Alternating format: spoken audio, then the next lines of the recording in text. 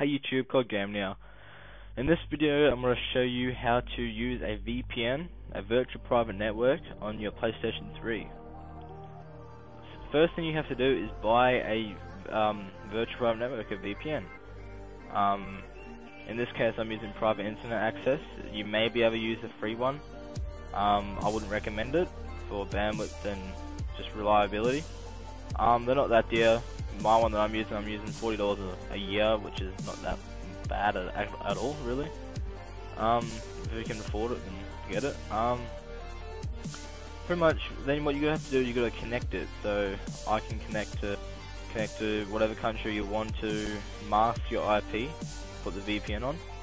And for this example, I'm using Sydney, which is got the most bandwidth at the moment. Then you gotta, once you've connected that, you gotta right click on your internet here, and you're gonna wanna go to Open Network and Sharing, and then you're gonna want to go to change adapter settings. Sorry, your VPN would be it's called a tap adapter V9. So it's this one. Local area connection 2. This is my one. You gotta look up tap Windows adapter V9, which is your VPN. And your other one that you're gonna need is your actual Ethernet or Ethernet, whatever you want to call it. So you gotta want to connect that from a LAN cable from your computer that you're using. In this case I'm using a laptop, to the back of your PlayStation 3. First thing you want to do is you want to bridge your actual internet, so your Ethernet, over towards your VPN. So your VPN can run through your internet. So pretty much all you have to do is right click on your VPN, which is the tab Windows adapter V9. Right click it, go properties. Then you go sharing, and you want to allow other networks users to connect through this computer's internet connection. You want to select your laptop's Ethernet. In your case, it'd probably be called local area connection. I had to find mine. Mine was called internet.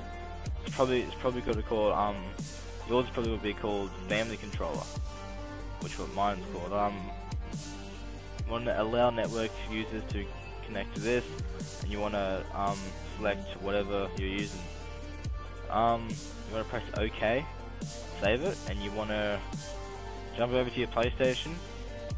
Really easy. You want to go to network connection settings, or network settings, and you want to go internet connection settings. And once you're internet connection settings, you want to go custom. And when you're in custom, you want to keep going, just keep pressing, once you're in custom, sorry, you want to go to wired, you want to keep pressing right until you go test connection. When you're in test connection, you don't have to test the connection, you can hop out of it and try and sign in. Hopefully it will sign in. Sometimes when it doesn't sign in, I had to play around with mine. I had to just keep playing around with it, disconnecting the LAN cable, connecting it so it can try and find it and stuff. And I eventually got mine working. Mine works fine. For you RTM guys, so if you have a jailbroken PlayStation, you can connect it. But you can connect to KEX and DEX through this. You just have to get the IP on your PlayStation and put it over to your DEX and KEX. So normally set it up. Hopefully it worked for you guys. If it did, put a thumbs up, rate, comment and subscribe, and I'll see you next video. See you later.